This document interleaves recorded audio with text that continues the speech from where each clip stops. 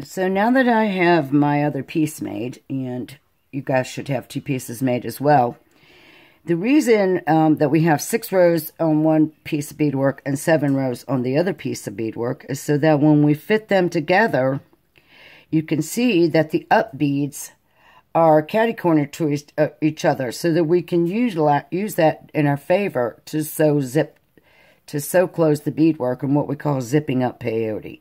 So when they line up, the teeth, they look like teeth on a zipper. Just like that. So before I begin that, I'm going to have to end one of my working threads. So I've still got a working thread on both pieces. I'm going to go ahead and lay my little crystal down in the center of the back. And I am going to put the top on just like that, so that you can get a look at how that actually is going to look inside. And see that it just fits so beautifully in there.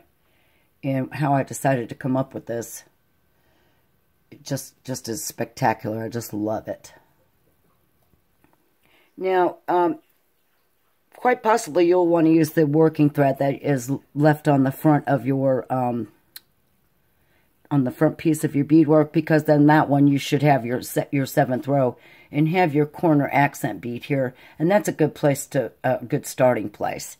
If you already ended that thread, you can just use the working thread that's left remaining on your back piece, and we can start from there just as easy. I'm going to go ahead and end off my front thread, and I'm going to be using the piece that has that 7th row on it to leave that working thread on and work from there. All right, so to end this thread, I had added my last bead and stepped up. So what I'm going to do is I'm just going to sew on the diagonal over across a couple of beads until I'm exiting my first bronze up bead, like that. And actually, I'm doing that wrong. I want to be exiting from the down bead. So I'm going to go through that next down bead right there. And then to tie some half-hitch knots in here, it's pretty easy. I'm just going to push my needle under the thread bridge in front of the bead I'm exiting. I'm going to grab those threads under there. And I'm going to pull this through slowly till I form this little small loop right here. And then I'm going to stick my needle through that loop. As I pull down on that, I want to make sure that that notch falls into place in front of that same bead that I'm currently exiting. Just like that. Then I can sew on the diagonal through the next up bead and the next down bead. And I can repeat that. I can take my needle and grab the thread, bridges under the bead, in front of the bead that I'm exiting. You know, sometimes it's a little hard to get your needle in there, but just like that. I'm going to pull it through slow, form my little loop, poke my needle through, and once again I'm going to make sure that that little notch falls right in between the beads where I was currently exiting. And you can do that a couple more times just to get a few half-hitch knots into your beadwork. You can even sew further in to the beadwork to do this technique, whichever's easiest for you. Just remember that before you cut that thread, you want to move away from that last knot. So I'm going to do one more because 3 is a good number. I am going to put my needle right through that loop, and I'm going to pull it down in there nice and tight between the 2 beads where my thread was exiting. So now I've tied that half-hitch knot. I'm simply going to move through a few more beads before I cut this thread. Because now my thread's really nice and secure. I can just simply take the scissors or thread burner and end the thread. So the easiest way to go about zipping these 2 pieces of beadwork closed is to start at a corner. It's just that simple. Because my working thread is exiting from this gold bead right here, I need to go ahead and sew into that little accent bead that's sitting catty corner like that, because that's where I want to start my zipping from. So now that I'm exiting from that bead, I am going to lay my other beadwork right on top. So in order to do the first zip, I am going to come down through the next gold bead that's working towards the short side. I'm sewing in clockwise, and I'm sewing across the top part right now. That's just the short side. And I'm going to put a thread right there. Then I'm going to skip a bead and sew through the next sticking out bead on the back side of the beadwork, which is a bronze bead. And it's best if you can make sure that you don't have any threads showing. So pull it as tight as you can. And now you can see that the next bead that's sticking out we need to come through is back over on the right. And so this is all working kind of like on a diagonal. And then we're going to go back to the left. And if you can try to get through the left bead and the right bead at the same time as you zip. Just make sure that you don't get your thread hung up on your corners here.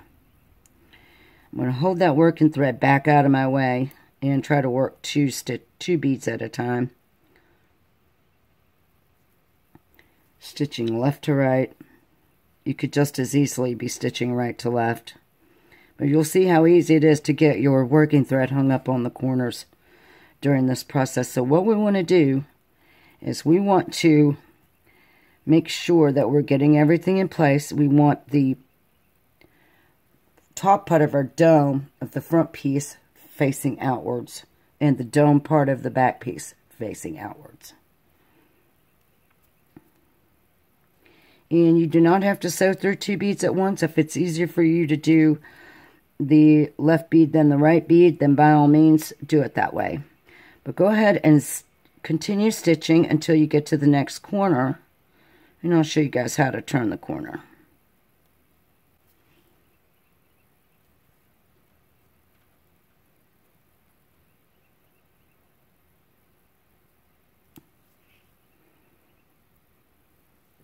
I'm almost there. I've got one left bead, a right bead, and then I'm going to have one more bead on the left. Go through my last sticking up delica here on the left. I'm sorry, I didn't mean to get out of frame. Alright, so now we're at our next corner. So what we're going to do is we are going to sew through the sticking up gold bead here on the right, because we need to go back to the right. Then we're going to go through the accent bead at the top. Then we're going to come down through the gold bead back on our other side that's going down the first long side. Then we need to come through the first sticking up bronze bead back on the left. And then we'll come through the first sticking out bronze bead here on the right. And this time when we pull, we can pull it all nice and secure. And that corner is done. And now we can go back to stitching a couple of beads at a time, or one bead at a time, whatever you prefer. And whatever's easiest for you to, but make sure you don't split that working thread as you're working through the zip process here. Alright, so I'm going to go ahead and continue zipping down this long side, and when I get to the corner, I will come back and we will talk about rounding the corner one more time, and then we'll work on getting our stone inserted. So I've come back around to my next corner, and my working thread is exiting that last sticking out bronze delica, and it was on the left. So I've got to come through the first gold bead on the right. I got to pass through the center of the accent bead here on the left. I need to come down through the gold bead on the right hand side, right here.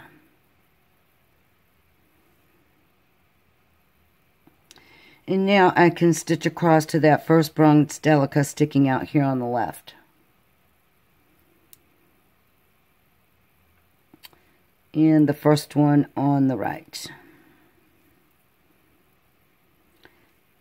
Alright, so now we're going to get our stone in place. So what we're going to do is we've got this cute little pocket because we've closed off of the other sides of this little triangle. We're just going to stick our little stone right there in the middle. And then we're just going to go ahead and continue stitching this, zipping this little triangle closed. Just like we did. I'm going to go ahead and try to do 2 beads at once. And I'm going to make sure that my working thread does not get caught up on the end of the corner of my beadwork down here.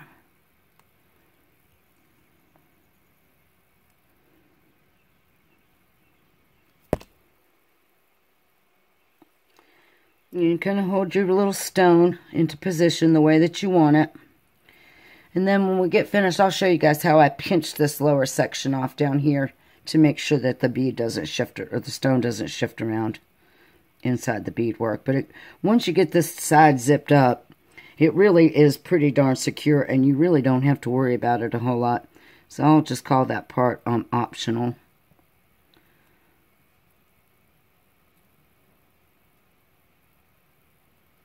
And here we are at the top corner again, so I'm going to go through my last sticking out bronze bead. And then I am going to sew through this corner again. I'm going to come through the gold on the right, the accent bead on the left, that little one in the middle. I'm going to come down the next gold bead on the right. So now you can see that the stone is in there. It doesn't really move around a lot, but I like the effect that it gave me. But actually, I add a little gold accent bead in the corners here, and that tightens it up quite a bit. So let's get into our next corner. We can actually sew down right here and work in the opposite direction. We're exiting down through that gold bead. So we can actually sew right straight down through all of these gold beads directly below it. And come all the way down. Pull that thread through. Now we're in position to work on the center of this beadwork.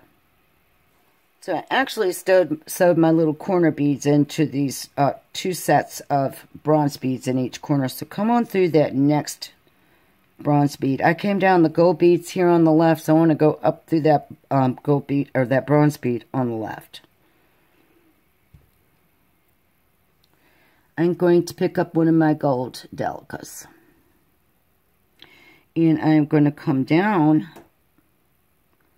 the bronze bead right here on, sewing backwards actually.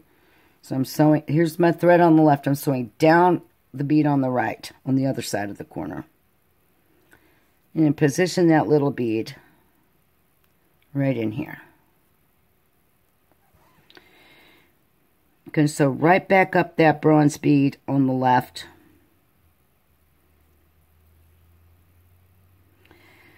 Then we're going to sew on the diagonal to our next corner. So now we're in this bronze bead. We need to go through the down bead and the up bead. Right there. And keep doing that until we cross over to our next corner. The down bead and the up bead.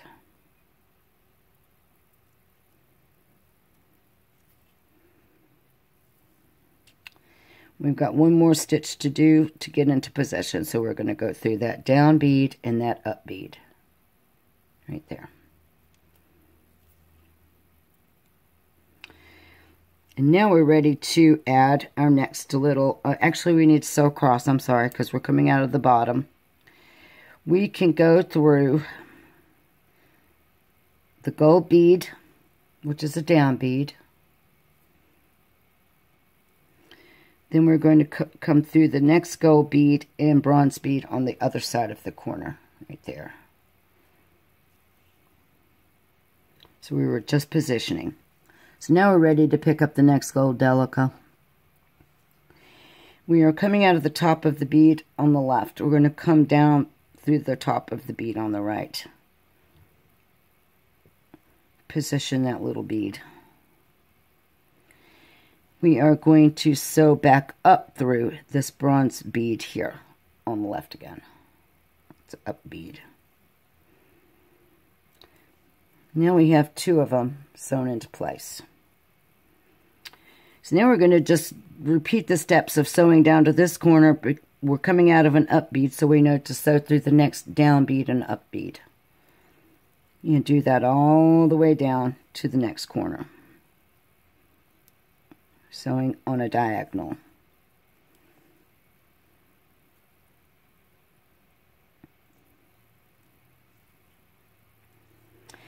And just by putting those little accent beads in there, you can really feel how it's made the stone much firmer in place.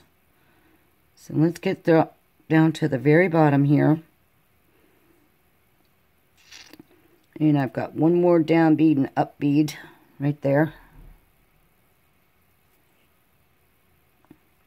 Then to get to the other side, I need to continue on through that first gold bead here on the left. And then I'm going to step up through the gold bead and the bronze bead above it, just like we did before. Now we can pick up our last accent bead here. We're coming out of the top of that bead. We're going to go through the top to bottom through the bead to the right of the one we're exiting, right there. Get our little accent bead in there. We are going to come back up through just the bronze bead. I am going to sew back through my pretty little accent bead there. Then I am going to come back down through my bronze bead right there. Now before we do this next step, position your accent beads so that they sit horizontally in the corner. Anything that you need to do now, you can just go ahead and do, because we are almost done.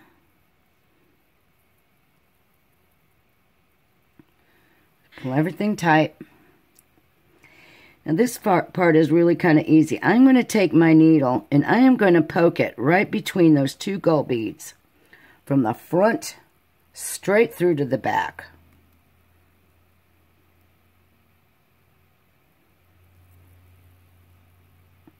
I'm going to pull that all the way through. Now I'm on the back side of this beadwork. So I'm going to take my needle.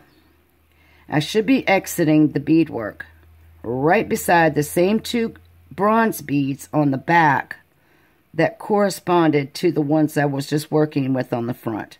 So I'm going to come up through this one on the right, just like that, right where my thread's exiting. I am going to come down the bead to the other side of it that sits right beside it. And I might have to poke around in there to get my needle into it. Just like this. So here's my working thread exiting that bead. I'm coming down through the bead right beside of it from top to bottom. Then I'm going to go right back up through that other bead. One more time. And I'm going to pull this all really nice and tight. And you can see that pinches the bottom of the front side of my bezel so that my stone is in there nice and secure. Now I can do that a couple more rounds if I need to. I can come back through the beadwork right where my working thread is currently sitting. But when I come through the front side, I want to make sure that I'm coming through under that accent bead. So let me just get my needle into position. And see here that I'm coming through between those gold beads, but on the bottom side of that accent bead. I'm going to pull that thread through. And so now I've really got my stone in there nice and secure, and it's not moving around. I can still move it a little bit, but since this is an earring, I'm not going to stress out too much about it, but you can continue to tighten around this circle if you wanted to. I'm pretty happy with the way mine looks. So now we just need to end off our thread. So here we are, and we are back on the front side. I can sew right back up through that first sticking out delica here on the left. And I am just going to stitch up through these beads by going through a down bead and an up bead, just like I did previously, to move around to these corners. And as I go, I'm just going to pull my thread nice and tight. Or I can work my way straight out on a diagonal here towards the outside edge of the beadwork. So I can end this thread off.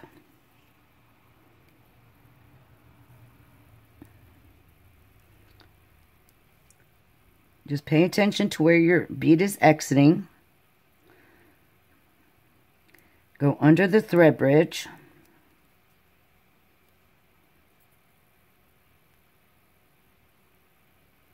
Right there. Above where your working thread is exiting. Bring yourself a little loop and tie some half-hitch knots. Move through a few beads and repeat the step, but make sure you're sewing on the diagonal so you don't wind up with exposed thread. Or we can sew up here to the top now to make a bail. So now I'm going to tie a couple of half-hitch knots. Then I'm going to sew towards the top of my earring on the short side of the triangle.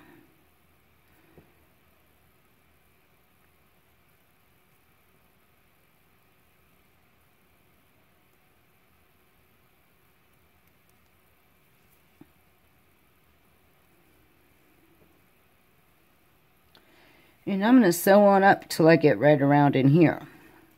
So once I get close to my gold beads, I can sew straight up on that diagonal line and come out through a gold bead. I can sew across and down the gold bead beside of it. Then I am going to sew on the diagonal again through my peyote beads here, the bronze. And we are going to sew to find the center of our project. So for a bail, it's totally up to you how you feel like adding your bail to the top of these triangles in order to add an earring finding. You know, you may decide you want to hang yours this way. I think it's going to look pretty to hang the sharp long point hanging downwards like that. And to position something like that, forgive me, I had to put my magnifying headlights on here. All right, so what you want to do to center your bail, if you're making a beaded bail, you're going to take a look here between the two accent points sticking out on the top part of your earring, or wherever you decide to line that up. So you can see that this center accent bead falls in line with this row of delica beads right here underneath my thumbnail. You see where my working thread is exiting? So following that line, there are a total of 8 of the bronze delicas there on that line. So I have stitched myself over into the 4th one from the left-hand side, and my thread is exiting here between the 4th and the 5th bead. So this actual point here between that 4th and 5th bead on that line of delicas is the center point of the earring below. So basically, if I were to, I could do something like stitching a loop of beads around there. I don't particularly care for that.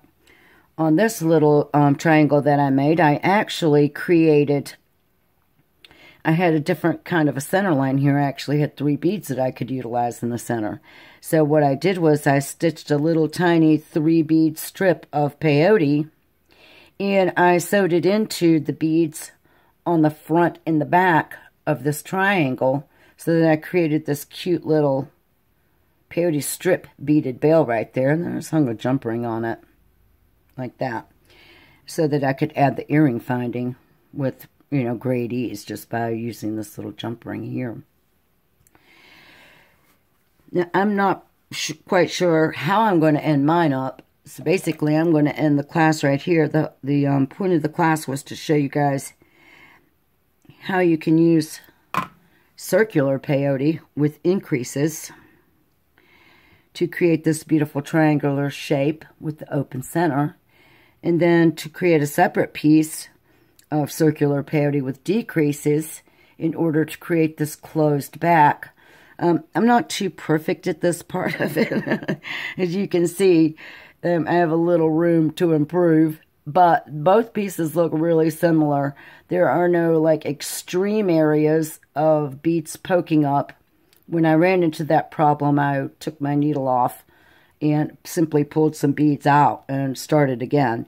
That's why this is a masterclass, because I would like you to encourage you guys that as you work on these types of projects, you're going to need to problem solve. And sometimes that does mean backtracking and removing some beads. And then, you know, rethreading and continuing on. So that was the whole point of this class. I just love this technique. I have lots of 12mm Rivolis that are just like running rampant through my brain with creative ideas. You could actually make 3 to 5 of these little things, and you could make a beautiful little statement necklace. And that is probably exactly what I will be doing at some point. This is all of the bronze delicates that I have left after completing these 3 little triangles. But I am ordering some today. So if I decide to do a project tutorial on building an actual necklace with these beautiful Swarovski beaded bezels, I will be sure to either write a pattern or do a blog post. Alright folks, so one thing I'd like to add before I close this off, this is definitely a master class because of the amount of judgment calls that you have to make when you are beading the backside, and the, you know, learning to deal with the little bit of frustration that comes with having to, you know, backtrack and take a bead or 2 out here and there. If you are not that great at peyote yet, I have a ton of articles and blog posts and videos on my website and here on YouTube in my Bead Weaving 101 series, where you can go in and do some practicing before you tackle a project that is as complex as this one. All right, so that is it. I hope you've enjoyed this little masterclass. Have a great day, and thank you for watching.